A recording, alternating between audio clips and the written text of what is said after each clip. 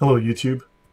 Today I'm going to talk about a scholar in Islam called Ibn Qayyim. Famous scholar, a student of Shaykh al-Islam Ibn Taymiyyah, and someone who hated Christianity and wrote one of the primary books that is used today by Muslims in their anti-Christian polemics.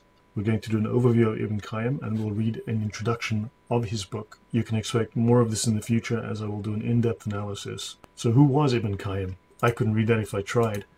But you'll notice he was from the Hanbali school of fiqh. So he was born 1292, died in 1350, and he's commonly known as Ibn Qayyim al-Jawziyah, the son of the principal of the school of Jawziyah. He was an important medieval Islamic jurist, a theologian, and a spiritual writer belonging to the Hanbali school of orthodox Sunni jurisprudence, and he is regarded as one of the most important thinkers in Islam, and especially in the school of jurisprudence of the Hanbali. So he is best remembered as the foremost disciple and student of very, very influential 14th century Shaykh al-Islam Ibn Taymiyyah. I did a 6-part series on Ibn Taymiyyah's book on jihad. That's on the channel, and I will link that later. And also I did a video on Shaykh al-Islam Ibn Taymiyyah's book on Sab al-Rasul, or the punishment given for insulting Islam or any of the tenets of Islam. He and Ibn Taymiyyah were imprisoned together in the citadel of Damascus in 1326.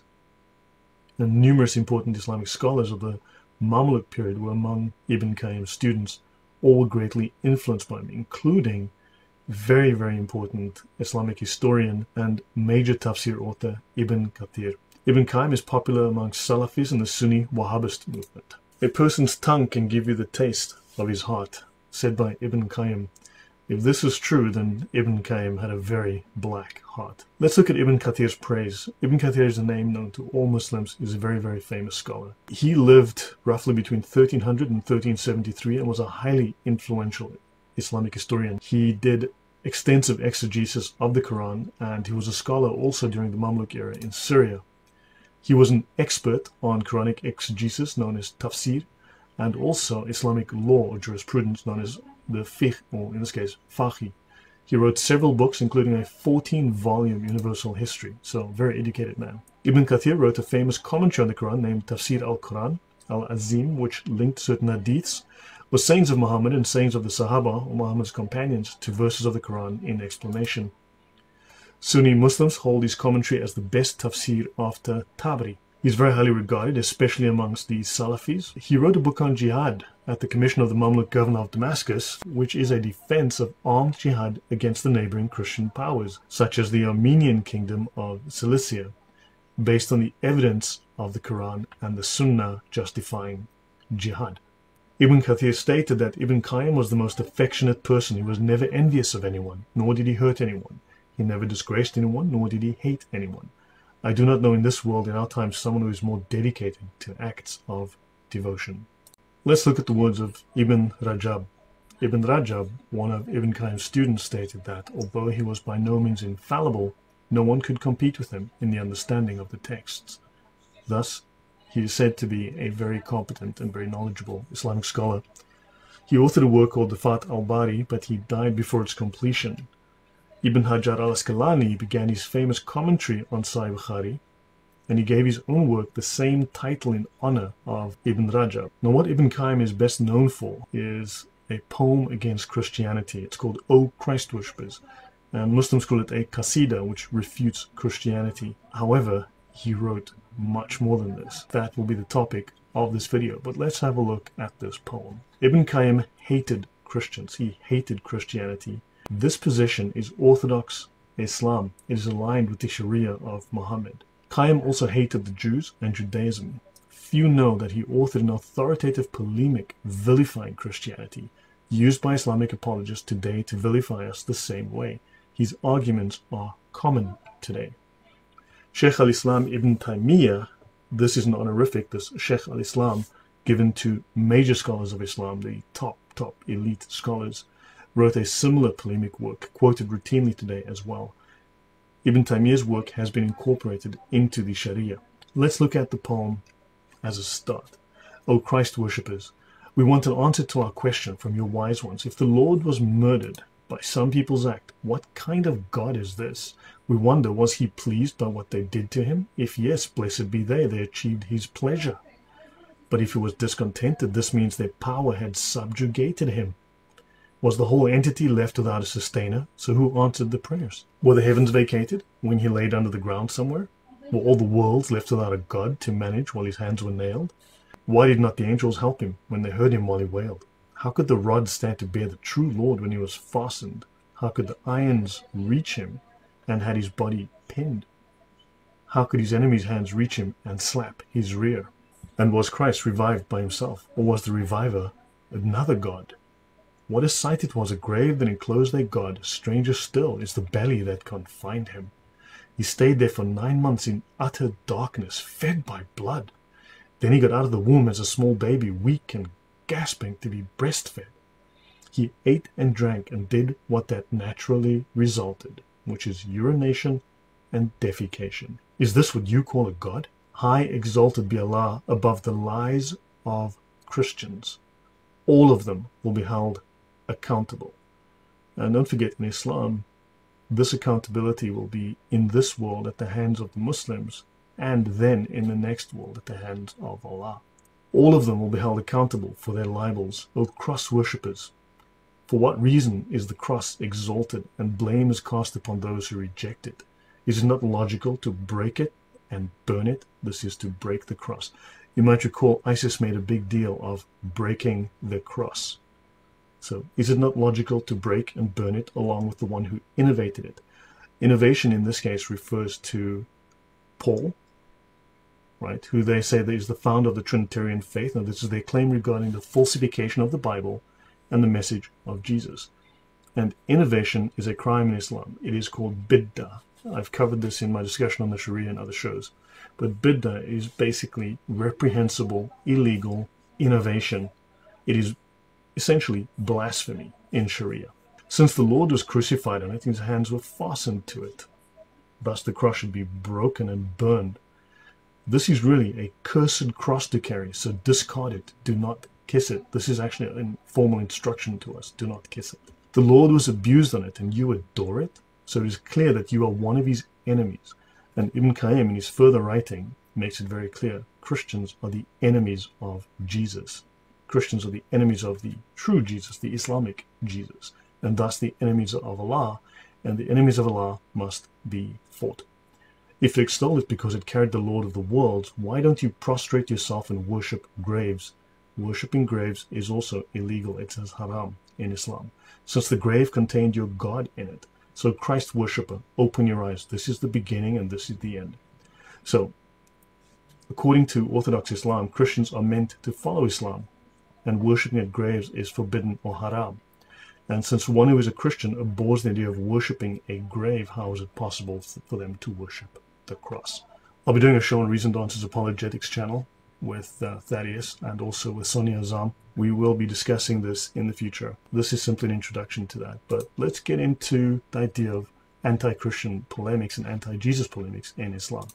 You'll notice Islamic anti-Christian polemics are consistent. The reason is that they are derived from a handful of Islamic scholarly sources. The Islamic apologists always say the same things because they're drawing upon the same sources. Their imams have read the same books and are repeating the contents of those books.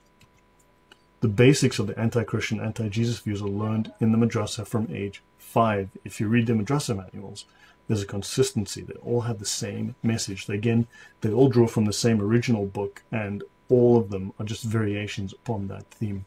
They continue this indoctrination with more detail at their mosques. They're told what they should say, what they should think. The specific detail may well be withheld from them. The imams know the actual documents. The imams read the original scholarly texts that provide them with all the instructions. However, Muslims have a general view of this. This is general Islamic knowledge, if not the specific detail. The major sources they draw from are few. I've only identified at this point half a dozen. Ibn Qayyim is one, and we will look deeper into his work and others in upcoming episodes.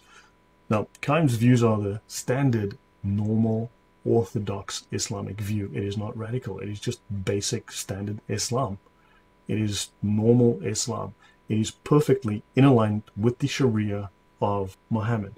Let's do a quick intro. Christianity is the worship of Satan. In Islam, it is called the Deen al-Batil, the religion of falsehood. the religion of Satan. So, do they seek for other than the religion of Allah, while all creatures in the heavens and earth have, willing or unwilling, bowed to his will, accepted Islam, and to him they shall all be brought back. Among the former or the latter generations, no other religion is accepted from anyone. If anyone desires a religion other than Islam, never will it be accepted of him. This is Quran 3:85. Quran 3:85. And it means entirely what it says. So by the contention of Ibn Taymiyyah and Ibn Qayyim and the Sharia, Islam is meant for the entire world, no exceptions. All other religions are cancelled. Islam replaces them all. All people must submit to Islam. Who can be better in religion than one who submits and follows the religion of Abraham? And the religion of Abraham, Jesus, Moses, Aaron, David, was Islam. This is the claim of the Muslims. How could not a person with minimal reasoning ability he can rely on distinguish between a religion whose foundations are set universal, instead of surrendering to the devil and a religion whose structure is founded on the precipice of shaky mud, on the verge of collapsing and dragging with its owner in the fire? It leads to fire because it is founded on the worship of fire, on enjoining partners between the most gracious and Satan, between him and idols. In other words, the Trinity and enjoining partners with Allah, or with God, having a Trinity, Jesus, God, and the Holy Spirit, this is Satanism. This is shirk. It's the highest sin in Islam. It is the highest sin to Allah, and thus Satanic. Jesus spat on, prophesies Muhammad.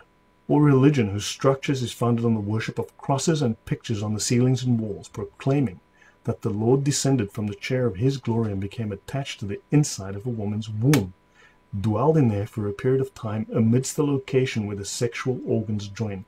Then he came out as suckling, growing up, gradually crying, eating, drinking, urinating, sleeping, and playing with other children. Then they led him to the wooden cross, face spat on. And remember, Jesus, the son of Mary, said, O children of Israel, I am the apostle of Allah, confirming the law, and I give glad tidings of an apostle to come after me, whose name shall be Muhammad. Ahmad is a contraction of Muhammad.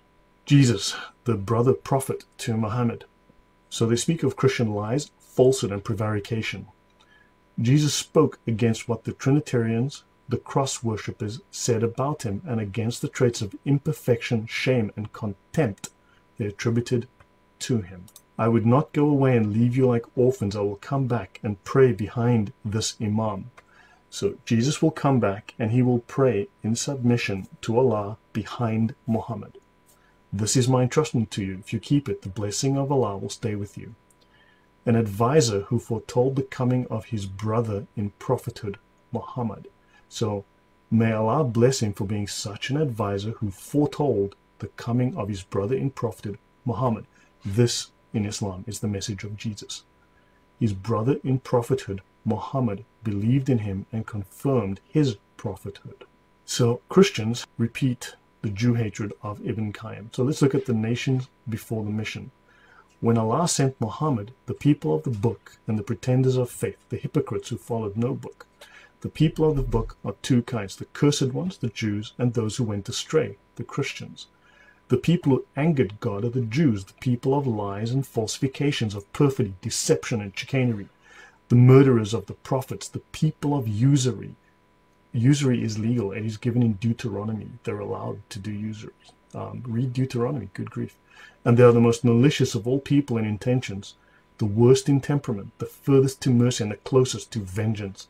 Hatred is their nature, enmity and bitterness are their habits, habits of machination, lies, and trickery. In their midst, the most wicked is the wisest, the shrewdest is the most deceitful, the level-headed, who is never found among them, is not a true Jew. Among all people, they are the shortest in patience, the most excessive in wrongdoings to their families at home. This is also Orthodox Islam. If you read through the Islamic sources, you'll find an extensive hatred of Jews and a vilification of Jews. And you'll notice too, soon, a complete vilification of Christians. Christians are cattle. The second kind, the Trinitarians, are the people who went astray. They are the worshippers of the cross. They blasphemed against God in an unprecedented way. And you realize what the punishment is for blasphemy in Islam. It is death. They were judged as being more astray in their mindlessness than camels, cattle, and sheep. They exchanged the message of the Tawhid, which is the unitariness or oneness of God in Islam, by joining partners to him, in other words, the Trinity. They exchanged true guidance for misguidance. They rejected the message of Islam and accepted a false belief. The illusioned abandoners accepted the cross and idols as gods, Trinitarian as a faith, rejection as a religion, and the path of misguidance and indignation as a direction. Say whatever you wish about a sect, the cornerstone of whose tenets is that God is a part of three, that Mary is his companion. So Muhammad believed that the Trinity was Jesus, Mary, and God. Nowhere has this been shown to be Christian doctrine, but okay. And the Messiah is his son. Their religion is drinking wine, eating pork, abandoning circumcision, indulgence in adoring unclean things, permissiveness in eating everything unblessed for human consumption, from an elephant to a gnat. To them, what is lawful or unlawful is what the priest decides it is. Their religion is what he sanctions, and it is he who forgives sins. This is a complete misrepresentation of Christian doctrine. But this is standard. You may have heard and seen this on YouTube, Facebook, and other sites where they discuss Christianity, where Islamic apologists discuss Christianity. This is what they believe. And talking about eating pork, I mean, taqiyya and Islam go together like pork and bacon. Islam is the only religion accepted by Allah, of which there is no other religion on earth. Use the sword on Christians. So he should not say what the incapable ignorant had said. The faith rejectors can only be treated with the sword, and there is no need to reason with them. Well, that's fascinating. The sword came to put the proof into effect. Oh, we can't beat you with arguments, so we'll just decapitate you with swords. Makes perfect sense. It's Islam we're talking about. So the sword came to put the proof into effect, to protect its implementation, to redress the obdurate opposer who stands against the right of self-expression and freedom of speech, and a warning to the evading rejecter. Yes, don't reject Islam or the sword will come out. So we sent our apostles with clear signs. We sent down with them the book and the balance of right and wrong, that men may stand forth in justice, and we sent down iron, in which is material for mighty war. If you read Ibn Taymiyyah, he goes further. He quotes the same passage, and he says that the disciples and Jesus did not speak about war. Only the Muslims are given this commandment. The religion of Islam was defended through the sharp sword. It is the remedy of the malady of ignorance. And of course, the sword is the cure for the ill of every reasoning man. When people annoy you, kill them. Christians are guilty of altering the Bible and denying Muhammad. So they extracted Muhammad's undisguised name from their books, the Jews and the Christians' books. That means the Torah, the rest of the Bible, as well as the Gospels. It mentions some of the unseemly accounts of the people of both books, the Jews and the Christians, and what they are up to. They are the most notorious among people in forsaking their apostles. The scriptures of the apostles bear witness to their unfaithfulness and their straying from the right path. Religions are 6 in number. 1 is for the most gracious Allah, and 5 are for Satan. And of course, they are mentioned in the Quran. Those who believed in the Quran, those who follow the Jewish scripture, and the Sabians, the Christians, the Magians, and polytheists, God will judge them on the day of judgment. He who did not embrace Islam among them had to pay the jizya and was humbled. 9:5, Quran 9:5. These 2 unbelieving nations, the people who angered God, the Jews, and the misguided people, the Christians, have to pay the jizya and be subdued. It is categorically known that all the lines of the prophets believed in the forthcoming message of Muhammad bin Abdullah. All of the prophets were foretelling the arrival of Muhammad. And the 2 belying nations are the Jews and the Christians. So this applies to the misguided nations who are more astray than a herd of livestock. And these are the Nazarenes, the Christians, who are not expected to be better than their predecessors, the Jews. Muhammad will spill blood. Where do the minds of the calf worshippers, the Jews, and the cross worshippers, the Christians, who made out of themselves a laughingstock to all wise men through the insipid comments of their minds, and by what they attributed to their worshipped idols, stand compared to the minds of the Muslims? Well, we don't drink urine. They're lying against Allah, their most abhorrent blasphemies against him, their lies about the Messiah, and their adulteration to his true religion. coming of a prophet whose time has come near. Follow him, O you, the community of the Jews. He will be sent, this is Muhammad, he will be sent with an enjoinment, an injunction, this is a legal injunction, to spill blood, to capture lands and women of those who intend to stand in his way. Do not let this prevent you from following him. Yeah, sounds like a great man. Dogs urinate on their symbols. Then he fought against them. He humbled them. Sounds like 9-5. He chased them out of their lands. He imposed tribute on them and declared them to be among the people of hell. They are the worst of livestock in the sight of God. When they say God, they mean Allah. Now, if one can tolerate the mischievous deeds of these people at all levels and hold himself back from fighting them, their blasphemies are intolerable and pose more than enough a cause and a duty to fight them, as one would get rid of a brute animal, harmful and wicked by nature. They chose to worship handmade pictures drawn on the walls and painted with different colors, red, yellow, and blue. If a dog comes close to these walls, it may happen that it may urinate on these pictures. Yet the makers of these pictures would still venerate them, kneel and humble themselves in front of them, weep and ask for forgiveness, mercy, sustenance, blessings. Final slide, urine and Christian prayer. The prayer of the Nazarenes ridicules the worshipped deity. They're referring here to the Lord's Prayer. Our Father, who art in heaven, hallowed be thy name. This is what they refer to. Ibn Taymiyyah discusses the same topic. They claim that this is an insult to God. They chose a way of prayer during which the most devoted and ascetic amongst them would consider it no great matter if he happens to have passed urine dripping on his thighs and legs. Then he would open a conversation with whomever happens to be sitting beside him, and most probably the chat would be about some mundane matters like the price of wine or pork, who won in gambling, what dish he prepared at home, and the like. And he would even interrupt his prayer to talk about similar things and then urinate in his seat if he can.